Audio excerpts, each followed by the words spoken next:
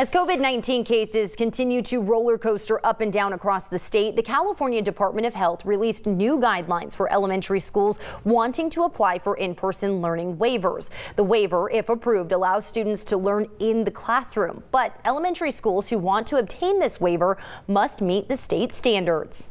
What we are currently doing is we're making sure that these schools know that this waiver exists, this application process exists. We're answering questions. They can begin investigating what would this process look like. Coming up at 6:23, ABC's Bain Froney spoke with Kern County Department of Public Health about whether Kern County schools can apply for this waiver at this time.